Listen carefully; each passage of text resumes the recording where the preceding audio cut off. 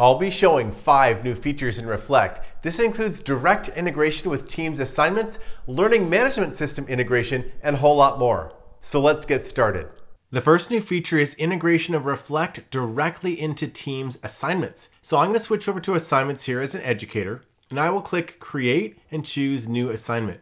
We're going to make this a nice reading progress assignment. Okay, the assignment is attached. I've got my date set up here, the due date, it's going to my whole class. I'm going to set the number of points, 100 points, and here is the new option, Reflect Check-in, and I will turn this on. And if you want to see a preview of what that's going to look like for your students, just click Preview. So this will pop up on the student side. How are you feeling about this assignment? And they can choose whichever one they want. They'll be able to pick a feelings monster, and they'll be able to submit that. And so this is just a preview. I'll close this. Now what I'm going to do is push this assignment out by clicking Assign. Now we're going to switch over to the student and show what it looks like on his end. I'm signed in as Alex, the student, and here's my reading progress assignment. Let's say that I've finished it and I'm all done. Now in the upper right, I'm just going to click Turn In. Now because there was a Reflect check-in turned on, I get this pop-up. So how are you feeling about this assignment? Let's say Alex is feeling pretty good. He's feeling motivated. He chooses this feelings monster right here. If you've seen before, you can explore lots of other feelings monsters. So in this case, maybe someone's feeling frustrated or anxious about the homework. So this is really nice in that you can capture all this information about your students and how they're feeling about a specific assignment. Maybe it's stressed. So I will click Submit. Great, now as a student, I'm all done. We'll close this. Now we're gonna speed ahead and pretend that a couple other folks have turned in their assignments as well, and we're gonna flip back to the educator. Now I'm signed back in as the educator, and I've switched over to assignments, and here's that reading progress assignment that I've made. So let's open this up. Now I can see some people have not turned it in, but a couple of people have turned it in. And what's really interesting is I can go to Reflect Together mode right here, and that's a new option. If I click this, I can quickly see how people are feeling about this assignment. In this case, this person is feeling stressed, Alex Wilbur, and Ella, she's feeling overwhelmed. Going back to Alex, what's nice that you can see his previous responses, bored, optimistic, calm. And so imagine when your whole class shows up here, you will get interesting information about how they're feeling about that assignment. And Reflect and Insights can also track this over time. So if you're giving assignments where people are, on the most part, feeling stressed or overwhelmed, that's great feedback that you're getting about your class, or it could just be certain individuals who are feeling that way. And Reflect gives you all that information. What's also nice, in this student list, we'll open up Alex right here. Reflect is also integrated over on the right-hand side. So here's his Reflect check-in. It shows us stress. I can even view the trend in real time. So if I click this, here's a nice trend of Alex. He's been both bored and stressed as his top emotions, and you'll be able to see different mood trends over time for specific students.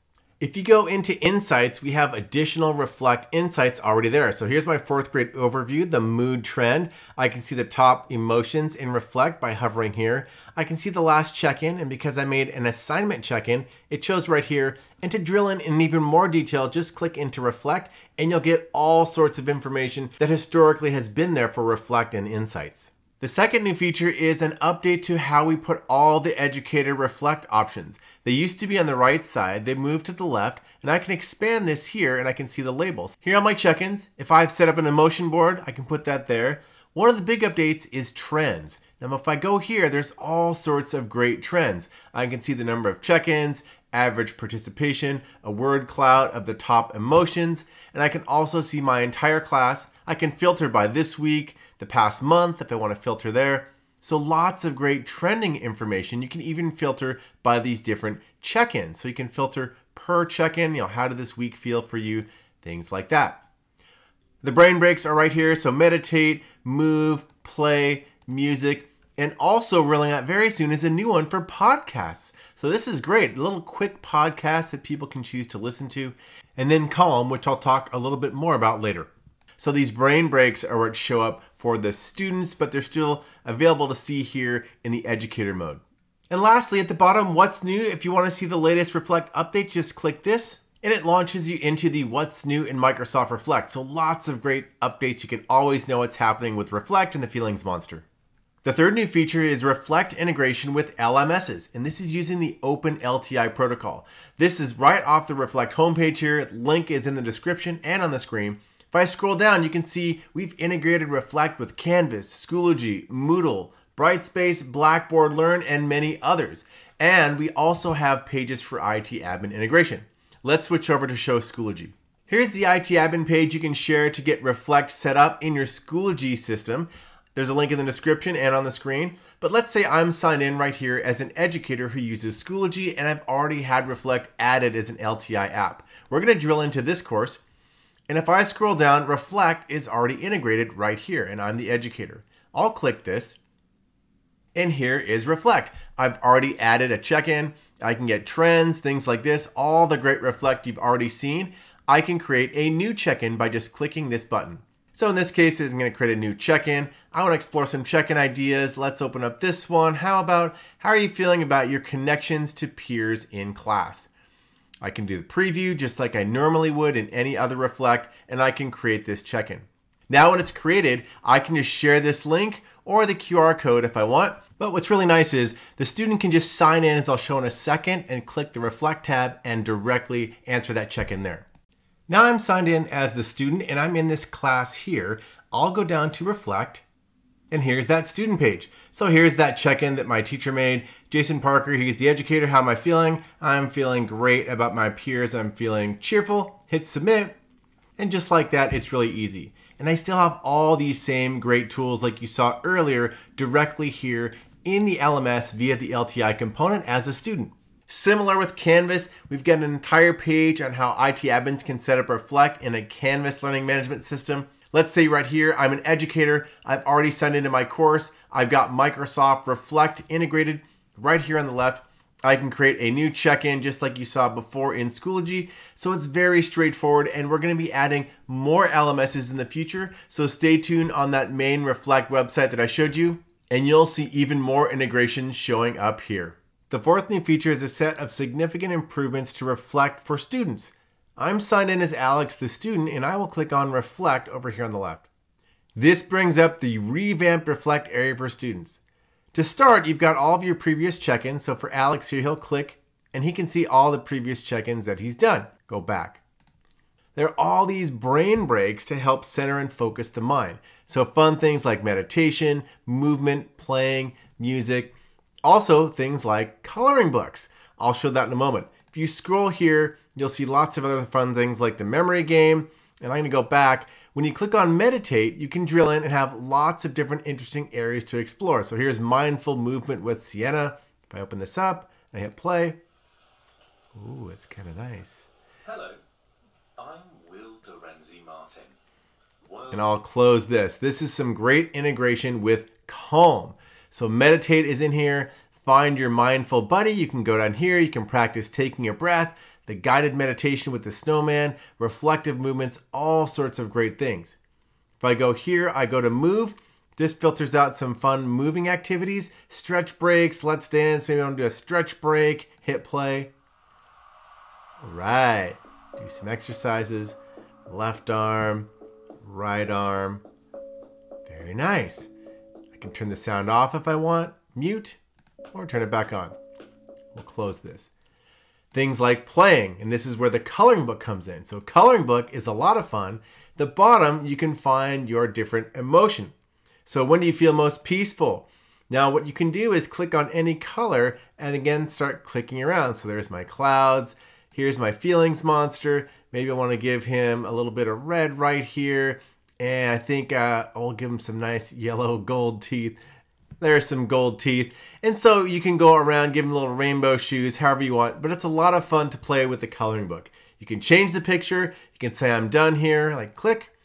Woo! Little celebration. I can save this and download the picture, or I can keep coloring if I want to go back and do some other things. So the coloring book is a whole lot of fun. I'm going to leave this one. There's also the memory game. So you match your different emotions with the feelings monster. So you click here. Oh, hurt and reserved. Optimistic and curious. Reserve. Where was that? Oh, reserve. Woo! I got it right.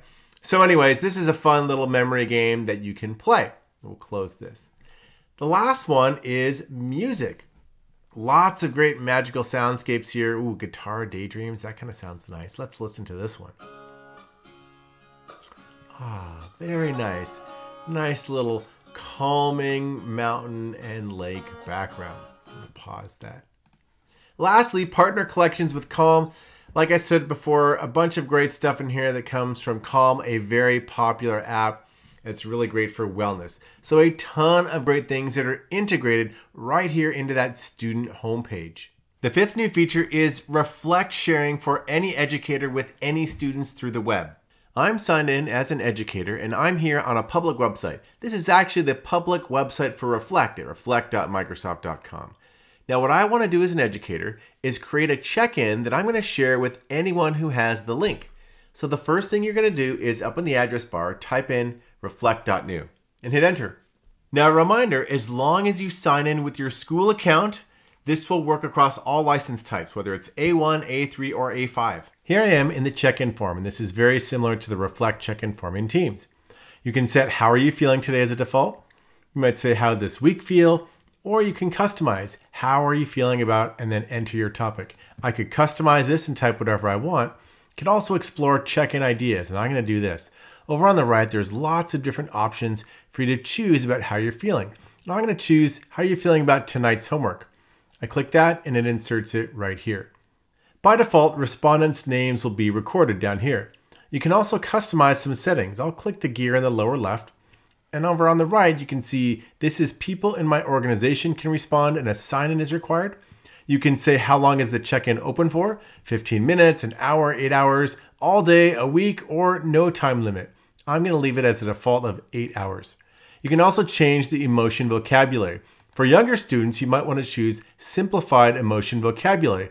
And this will have fewer and more simple and basic emotions for those younger students. But we're going to leave it on the broad one with more than 50 emotion words. And then also you can choose to record the name, which by default is on.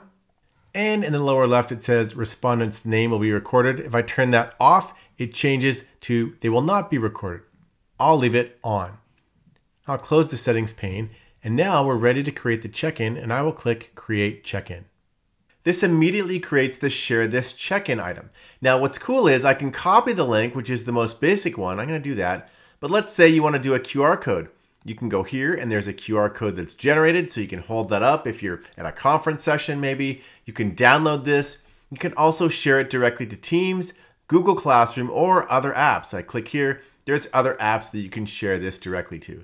But I have the most simple one right here. I copied the URL. What I'm going to do next is swap over to a student and show what it looks like on their side. I'm here as a student and I've just got Bing, the homepage open. I'm not using Teams. We don't use Teams at my school. I wish everyone did, but they don't. And I'm just going to paste this URL that my teacher gave me, that Reflect URL that was generated. And again, if you had a QR code, you could sign in that way.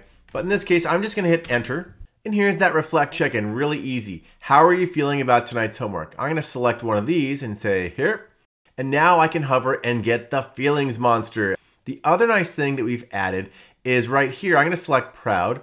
If I want to hear what that sounds like, I can read it. So proud, focused, optimistic, motivated, enthusiastic about doing something.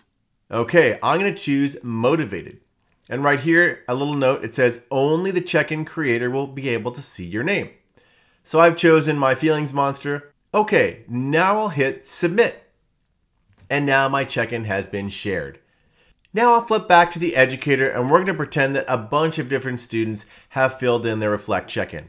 I'm signed back in as the educator, and at a quick glance, I can see over here 3 people have filled in my check-in. And I have also the other ones right here for my other check-ins. On the right, if I hover, I can see the responses distribution. I'll show that shortly. Ask it again if you want. Share it if you've lost the link or you want to reshare it. And you can delete the check-in or close the check-in. But the most interesting part is when you drill into a specific check-in. So let's click right here. I can see the folks that have responded to my check-in. And there's a couple of different response emotions. Right here, this person looks like confused, motivated.